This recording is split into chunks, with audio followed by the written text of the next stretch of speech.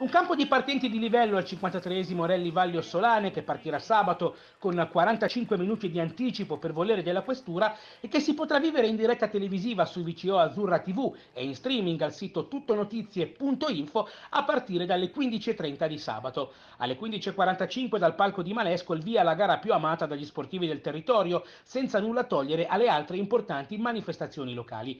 Quali saranno i veri favoriti? Chi stapperà il fatidico spumante dopo un totale di 10 prove speciali, dopo oltre 78 km di tratti cronometrati? Tentiamo di buttar giù una proverbiale griglia di partenza. Con 5 stelline, inevitabile, il favorito numero 1 non potrà che essere Davide Caffoni, che con Mauro Grossi e la loro Ford Fiesta R5 correrà per fare la storia e diventare il primo pilota a vincere il Valli Ossolane per 4 volte consecutive, cosa non riuscita nemmeno al plurivincitore Franco Uzzeni, che nei primi anni 80 si fermò a 3 successi di fila. Conosce le speciali a menadito e il pilota che meglio ha fatto e non solo in Ossola negli ultimi anni è atteso con un pacchetto tecnico di primissimo livello, ergo è il favorito. A 4 stelle mettiamoci un terzetto, Alex Bocchio con Mancini, che corre con la Skoda R5 va tremendamente tenuto in considerazione, un po' per la classe dell'equipaggio, un po' per la macchina decisamente performante ed un po' perché quando Bocchio è venuto al Valli ha sempre lasciato il segno. Stesse 4 stelline agli elvetici Hotz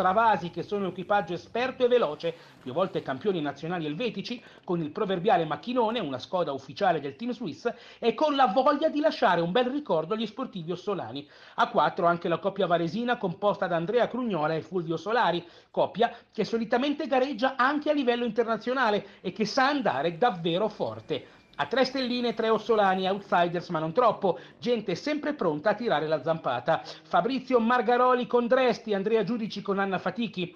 Alla classe per essere lì davanti anche il rientrante Marco Laurini con Madama Chiacchella, tutti con una vettura R5. A 2 stelline ci mettiamo Massimo Margaroli con Mario Cerutti e Silvano Patera con Barbara Bossi. Attenzione anche a Simone Fornara con Leo Mazzilli.